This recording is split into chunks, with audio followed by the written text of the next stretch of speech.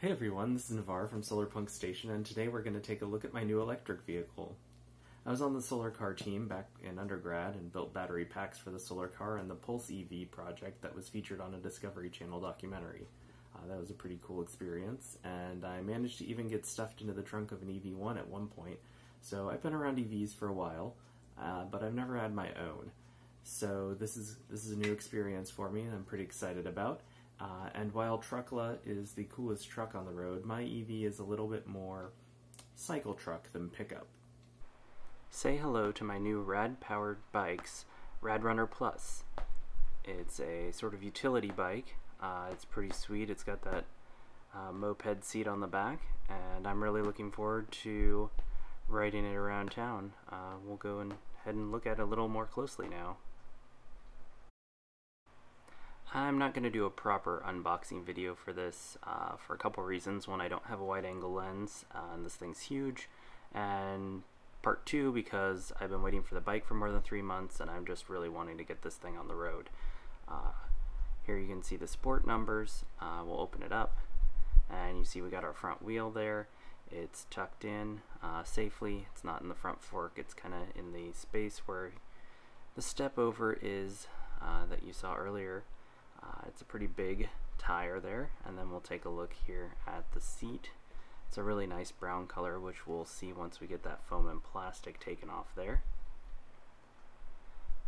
And the only real issue I saw with the bike when I was unpacking it is there is a very small nick in the back of the seat post, but it doesn't look like it went all the way to metal. It just looks like it went through the outer layer of paint and down to the primer, so it's not anything too much to worry about. Then here we have our small box of parts.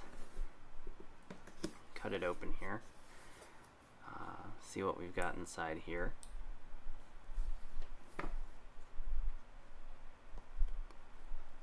First up, we've got some pedals. They're actually metal pedals. They're not plastic. They're pretty solid.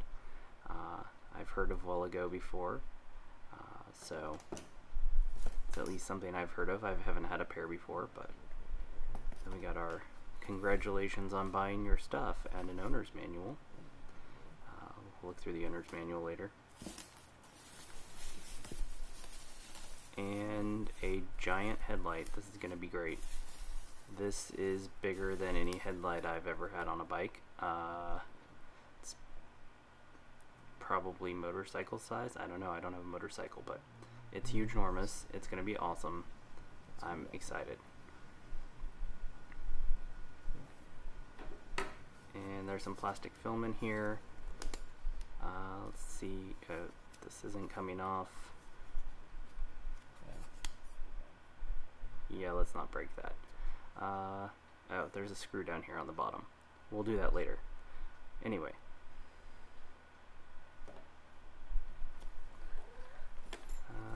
We have a handy dandy toolkit. Okay. And fender mounting hardware. That's good to have. And the handlebar faceplate hardware, so we can actually attach the handlebar to the bike. That's usually pretty good to have as well. And we have one little more box in here. And that looks like it's our charger.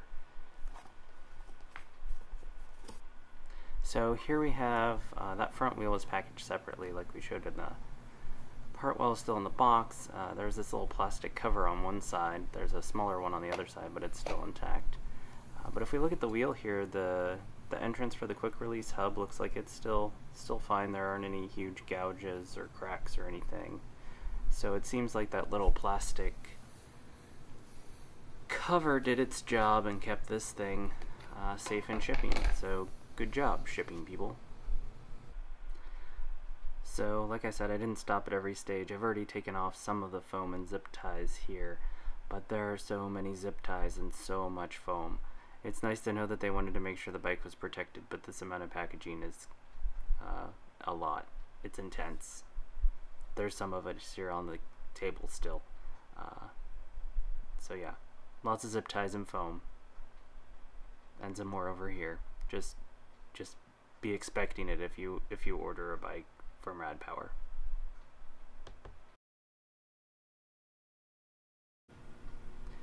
So now here we have the bike, and we've pulled the packaging material off of it. We'll do a quick scan over it. We haven't put the front wheel on yet, so it still has its little packaging thingamabob on there, and we need to put the handlebars on, but you can see the frame. It's this really nice silver color. I kind of like it. I like it better than the dark black and the dark green of the base model of this bike, just because it should be more visible, but we do have that nice black top to the frame where you step through, so it won't get as dirty from shoes and all that fun stuff. I'm probably going to save this front fork mount for something later, and we can see the bolts here, and that's where we'll be mounting our front rack later, which keeps it nice and stable as opposed to having one that's actually mounted on the fork that moves around and stuff. And here's the bike after we got the handlebars on it. We're getting closer. So here we have the front rack and the large platform that Rad sells. It goes with a bunch of their different bikes and connects to that head tube mount I pointed out earlier. I already put them together, and here we have our big headlight, but if you look, it's not going to clear the tire where it fits on the front rack, so we're going to need to change how it mounts. This is a clip that came with the front rack to mount the headlight, but it's designed for their smaller regular headlight. If we kind of dry fit it, you can see that the headlight isn't going to, it's not going to fit in there. So we're going to try flipping this big mount that comes with the headlight itself, and now we cut, and now we are putting it back together after I pulled everything off. There was a lot of dropping things, so we'll just skip that part, and you can see how we put it back together now that we pulled the mount off and are moving it around. It's going great, you can see.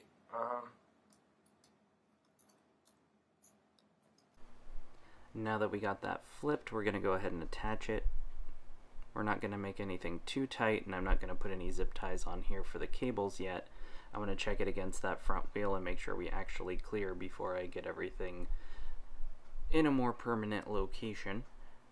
Just as a quick note, other than I had a pair of side cutters for the zip ties and I used my knife to open some of the tape, but this wrench and Allen key came from the toolkit, so you don't really need much other than what they send you in that little black bag, which is nice.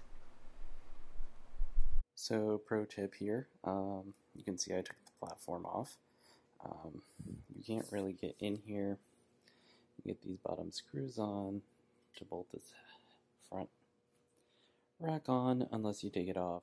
And here's after we fix that issue, and as you can see, we're actually clearing that headlight with the front tire by just a little bit, which is great. And here's the bike as I was about to take it on its first trip.